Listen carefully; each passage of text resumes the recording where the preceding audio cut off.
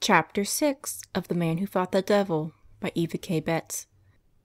Although about 200 students were assembled at Verrieres, there were only 2 classes in philosophy. With a group of 100 to be taught, no pupil could receive individual attention. Learning had been hard enough for Jean-Marie when Father Bailly could concentrate time and attention on him alone. Now he was almost frantic. He was sitting under a tree one day when a new student approached him. "Sir, I wonder if you could explain this to me," the boy requested. "I explain something?" Jean-Marie was amazed. "Yes, Father, I don't quite understand." "But I am not an instructor, a priest. I am a student." "You, a student?" It was the boy's turn to be surprised. "But you are a grown man." Jean-Marie flushed and agreed. "I supposed you had a long service in the army," said the boy, finding this a natural excuse for the older student. "No, I was not in the army," replied Jean-Marie. "Well, then, you must be very stupid," observed the arrogant youngster. "I believe I am," said Jean-Marie humbly. This incident began a purgatory of teasing which Jean-Marie was to endure from the heedless and the malicious among his classmates. On the other hand, others among the students realized that there was something rare and unusual about the young man who worked so hard against seemingly overwhelming odds. The teachers, too, found Student Vianney so worthwhile that an exception was made in his case. Instead of requiring him to recite in Latin, which always threw him into a panic, they allowed him to give his answers in French. Some of the students rebelled. "Who is he that he should be given favors?" "A clumsy farm boy with no manners," others added. "A simpleton." But among the wiser ones, more than one said, "I'm sure he rates high in God's eyes." And before many months, even those students who had started out by making fun of their older classmate began to go to him for advice and encouragement in their problems. When they sought to consult him about some petty rivalry, some difficulty they were having, they always knew where to find him. He would be in the chapel, praying for help in his own problems. At the year's end, it seemed to him that he knew no more than he had on entering Verrieres. He was very homesick, completely discouraged, and more than a little tempted to give up the whole thing. "I could help my father on the farm," he would think. "He is growing old and could make good use of me. I'd work hard all day in field or vineyard, and in the evening I could teach religion to the children. That would be doing God's work." But then those thoughts would be swept away. "God has called me to be a priest. I am sure of it." And in spite of the fact that he, the oldest student in the class, was at the tail end of it, his philosophy teachers were sure of his vocation, too. They sent him on to the major seminary at Lyons. There again he had a chance to practice humility. While the more perceptive and spiritual among the seminarians appreciated the true worth of the backward student, there were others who saw him only as a stupid butt for rather cruel wit, a figure of fun or scorn. He was industrious. There never had been a better worker at Saint Irene. But in spite of that, and of the further fact that the teachers gave him private tuition outside his classes, he could not seem to accomplish anything. A subject which he grasped in the quiet of his study left his mind entirely when he was questioned in class. Nevertheless, the rector of the seminary allowed him to continue his work there. "We will wait and see how you do in the examinations," he said to Jean-Marie. He, too, felt that there was something not at all ordinary in this young man, who worked so hard, who desired so fiercely to be a priest. Examination day came. For one of the few times in the history of the seminary, a candidate for the priesthood received 0 as his mark. In December 1813, a heartbroken Jean-Marie returned to Father Bailly to tell him of the disaster. "I will never become a priest now," he said sadly. "Of course you will," said Father Bailly sharply. "You have been called and you will serve. But it won't be easy." Easy it certainly was not. In fact, it required a high form of heroism to disregard the raised eyebrows of some of the people in École, to start in again, trying to make his memory retain the lessons learned with such agonizing labor. The misery of those days would have been too great to endure if his ears had not rung with the echoes of Father Bailey's words. Don't worry, you will be a priest one day." As the weeks passed, Father Bailey grew to love and respect his people more and more. France was desperately in need of priests, he knew, since so few boys had found vocations during the Reign of Terror and the years which followed. He could not believe that the heart of God would not be moved to help a young man so determined to reach the altar. So Father Bailey intensified his efforts. This time he taught in French, and before long he rejoiced to see that Jean-Marie was getting a firm grasp on his lessons and retaining what he learned. When examination time came around again, Father Bailey went to Lyons with the request that his pupil be examined. "He is a most remarkable young man, and I am sure he has a true vocation. I have the feeling that as a priest he will do very good work." The Board of Examiners, made up of the best theologians in the diocese, agreed to let young Vianney try. "You must be very cool and calm," said Father Bailey when he returned to Jean-Marie. "You know the answers to all the questions they might ask. Just think carefully and answer slowly. Don't get stage fright." But stage fright was exactly what Jean-Marie did get. When he saw the stern-faced examiners, he went into complete panic. Their questions he either didn't answer at all, or answered so incoherently that he might better have kept silent. Father Bouchard, chief of the examiners, was an old friend of Father Bailey. He tried to give the decision of the board as gently as he could. "We do not find the young man at all ready, or ready for our diocese, at any rate.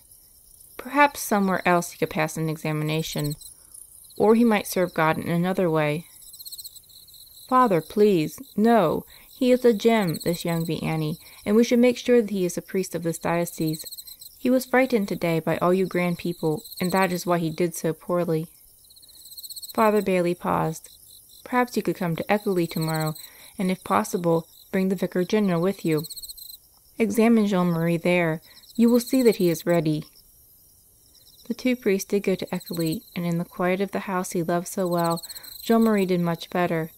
So much better that the Vicar General was convinced. "We will accept him," he decided. "We will work with him and do what we can. The grace of God must do the rest." On July 2nd, 1814, Jean-Marie Vianney received minor orders at the cathedral in Lyons, and in August of the next year, in the chapel of the seminary at Grenoble, he was ordained. The physical act of getting to his ordination had required some of the same courage and persistence needed in preparing for it. Austria was once again at war with France, and the country Jean-Marie covered on his 60-mile walk from Eckerley to Grenoble was infiltrated with enemy troops, likely to begin action at any time. But that difficulty seemed slight to Jean-Marie when compared with those he had already overcome. After his ordination, he made a 3-day retreat of thanksgiving, and then set out on a long walk back to Eckerley. There, to his great joy, he was to serve as assistant to his beloved curé, or, as we would say, pastor, Father Bailey. The people of Eckerley were as delighted to have Father Vianney with them as he was to be there. Father Bailey's joy was deep and very real. He was still a comparatively young man, but worn out by the hardships he had suffered during the Terror. He saw much to be done, and knew that his own strength was limited. But he was so familiar with the consuming zeal and dogged determination of his former pupil that he counted greatly on the help the 29-year-old priest would give him. Yet the very unworldliness of Father Vianney, which made him so excellent a priest, created problems for the curé. The younger man was so intent on the spiritual life and priestly work that he had no interest at all in the world of appearances. While never dirty, he was almost always a little dishevelled and shabby. At last Father Bailey could stand it no longer. He bought a complete new outfit for his curate, clerical frock coat, knee breeches, and fine black stockings. And shortly after he got them, Father Vianney had opportunity to wear them. "Mrs. Vincent wants to consult me about the education of her sons," Father Bailey said one morning. "I do not feel able to take the long walk, and anyway, your advice will be as good as mine. So will you walk up there today and see her?" "If you wish me to." "I do, and put on your new clothes. Spruce yourself up and do us credit. We don't want it said that the priests of Eckerley are Slovens," said the curé. Obediently, Father Vianney dressed in his new outfit. He stopped in at the church to say a prayer that his advice might be good, and then went his way in the sunshiny morning. Mrs. Vincent lived more than a dozen miles outside Eckerley, merely a pleasant walk for the former country boy. The afternoon was nearing its close when Father Bailey glanced out of his study window and saw a bedraggled tramp nearing the house. He was about to hurry out to the kitchen to prepare food for the man, when a second glance showed him that it was no tramp, but his own assistant. He sat down with a thump and waited for Father Vianney to come in. "Good afternoon, Father," the young man greeted his pastor. "I think we have solved Mrs. Vincent's problems." He paused, expecting to be questioned about the advice he had given, but there was silence of several minutes' duration. Then the curé spoke, spacing his words to give them weight. "Father Vianney, what happened to your good clothes?" Father Vianney looked down at his ragged breeches and smiled. "Oh, it was so fortunate," he said happily. "On the way home I met a beggar. He had lost everything, had no family, no home, and no hope. I talked to him of the love of God, and when he seemed to be encouraged a little, I exchanged suits with him, to help his confidence in Providence." There was another long silence. "You were on the way back from Mrs. Vincent's?" "Yes, Father." "Well, I can be grateful for that much anyway," said the pastor. The days and weeks and months went by. Father Bailey had long been noted as a preacher. Father Vianney was young and simple, with much to learn. But it was the masses and other services at which Father Vianney preached which were crowded with attentive people, hurriedly breathing for fear they would miss a word. People came from surrounding towns to hear him, because, they said, "He tells us what we need to hear." He had endless patience, especially with the children, spending hours with them teaching, explaining, and reteaching those who forgot. The children, as well as their parents, loved him dearly, and would have liked to include him in their simple social life, but he had no time for that. There were so many things to be done, and not enough hours in the day to do them. Then, too, the only intimates he wanted were Christ and his mother. The little boy who had always carried the statue of Mary with him was now the priest who always had her in his heart. Father Bailey was naturally delighted at the way his protégé had developed. Seeing that more and more parishioners were seeking out Father Vianney as confessor, he decided that he and the young priest should take up the study of theology again. In his early days as a student, we have seen, Jean-Marie had studied and been instructed in Latin, and Latin was always hard for him. Now that the curé instructed and discussed in French, learning for Father Vianney was no longer a feat of memory, but an exercise in understanding, in reasoning, and both priests were delighted at the progress made.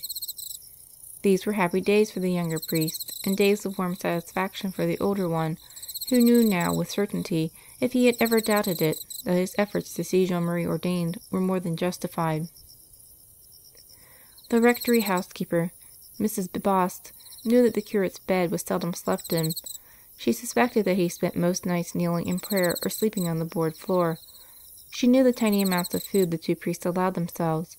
She did not know, could not even suspect, their private mortifications and penances, but she did know, and the whole parish knew, that they had two very saintly priests directing them. It was toward the end of 1816 that Father Bailey became ill, and most of the parish work fell on Father Vianney's shoulders. He became more haggard and weary, and also more shabby. One of the parishioners gave him cloth for a new cassock, and another supplied money to pay the tailor. "When will you get your new cassock, Father?" he would be asked. "Oh, soon, very soon, but I haven't time to see about it now." Before he found the time to see about it, and the tailor could set to work, Father Vianney had a visitor, a woman who came of a wealthy family, but who had lost her fortune, as well as her husband, during the wars. Sick and almost desperate, she came to the priest for advice. He talked with her a long time, and sent her away comforted. He felt, however, that he himself should do more. He hurried to the tailor's house, to ask for the money deposited to pay for the making of his cassock. The tailor was not at home, and his wife was most unenthusiastic about their losing the job. She thought of all sorts of excuses for not relinquishing the money, but in the face of Father Vianney's persistence, she at last gave in. That night Father Vianney secretly stole to the home of the woman who had called on him, and left the money where she would find it in the morning. Before another attempt could be made to get the cassock finished, Father Bailey's illness took a mortal turn. The people of Eckerley were grieved by the death of the good old priest, who had served them so long and so well, but they found their grief lightened because Father Vianney was still with them. That he would be appointed curate, no one doubted. Even when young Father Trippier was sent to replace Father Bailey, the people, though surprised, were not deeply disturbed. They still had Father Vianney. Then in February of 1818, word was sent to Jean-Marie that he was to report to the office of the Vicar General of the diocese. He was startled at what he was told there. "About 20 miles from here," said Father Corbin, the Vicar General, "is the little parish of ours. There is a chapel there without a pastor. The curé recently died. The people, I am afraid, are mostly a worldly and godless lot, with little interest in religion." The Vicar General paused for a moment and studied the face of the priest before him, looking for signs of disappointment or displeasure. Father Vianney, he knew, had grown up largely in Eckerley. He had studied there, worked there, been happy and successful there. It would be quite natural to have at least a little regret about leaving it, especially since he would be going to a smaller, poorer, more indifferent parish. But no smallest sign of unhappiness appeared on Father Vianney's face. "How do I get there?" he asked. "Ours is remote," Father Corbin said. "It can be reached only by a narrow little road, but a cart can get through if you want to borrow one to carry your goods." "How soon do you want me to be there, Father?" "Within 2 weeks, if you can manage it." The Vicar General paused. "I seem to remember that you were determined to become a priest in spite of odds against you, that you wanted to do God's work and teach His word." "That is right, Father." "Well, I must tell you this. When the Reign of Terror came, and priests and sacraments disappeared, their disappearance from ours was permanent. The people there are cold and unfriendly, most of them. They feel that religion would interfere with their pagan way of life, so they keep religion out. A few will welcome you as a curé, but very few. On the whole, you will find that your presence is resented, your work ignored or hampered. They certainly need a priest, the people of ours. God bless you and give you strength for your work there. You'll need it." End of Chapter 6. Recording by Maria Therese.